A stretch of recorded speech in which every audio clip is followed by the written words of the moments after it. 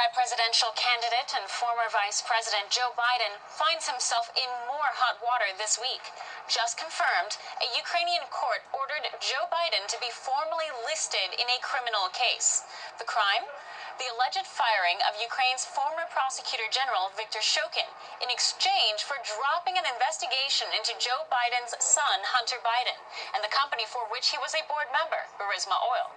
Shokin formally called for an investigation into his firing back in February of 2020, claiming the Ukrainian government at the time relieved Shokin of his post in exchange for $1 billion in loan guarantees promised by Biden, a bribe Biden himself admitted to doing. The prosecutor's not fired. You're not getting the money. Oh, son of a bitch. Got fired. But at the time Shokin called for this case back in February, the courts listed one of the defendants as an unnamed American, an individual widely understood to be Joe Biden, Obama's Ukraine point man. But Biden was never formally named. Now, the courts have ruled it is improper to conceal Biden's name and that there is sufficient evidence to proceed with an investigation.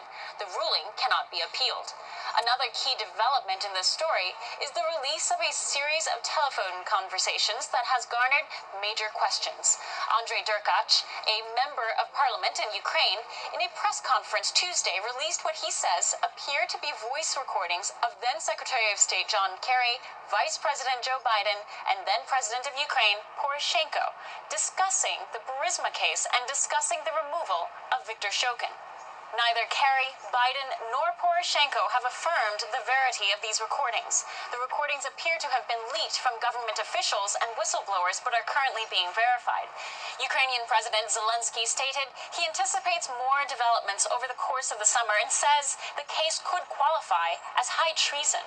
Candidate Biden has yet to respond to this latest development. Chanel Rian, One American News, the White House.